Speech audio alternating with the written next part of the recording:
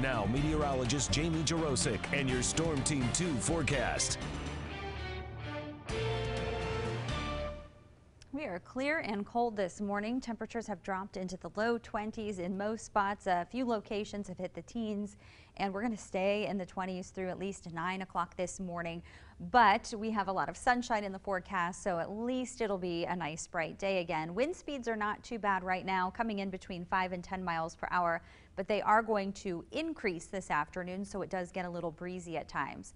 Forecast highs across the northern counties, low 40s for the most part. We have 43 in Sydney and Troy, 42 in Urbana and Bellefontaine, Springfield right at 43, 44 out towards Greenville, and highs right around 45 for Richmond, Eaton, 46 in Oxford, and then 43 for Dayton, Xenia, and Springboro. So another chilly but close to normal afternoon.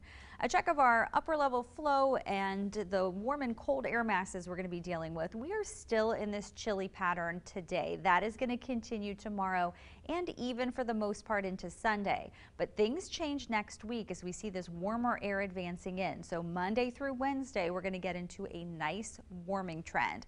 And the warm air is actually going to hold Thursday, but by the time we get to Friday, we start to see it sinking south as colder air is advancing back in for the upcoming weekend. So here's a look at that temperature trend on the graph. We have readings close to normal tomorrow and Sunday. We start that warm up Monday, and then Tuesday and Wednesday, the two warmest days where we get into the low and mid 60s, even holding near 60 degrees Thursday.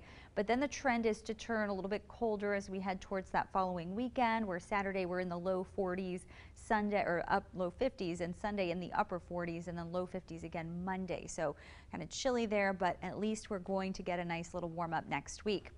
Clear and quiet out there right now thanks to high pressure off to our northwest. It's going to continue to influence our weather all day, providing tons of sunshine for the area, and then overnight stays clear and quiet as well. Tomorrow we're going to kick off that weekend with clear sky, dry weather. Don't have any rain in the forecast Saturday or Sunday. It's not until we start to warm up next week that the rain chances go up.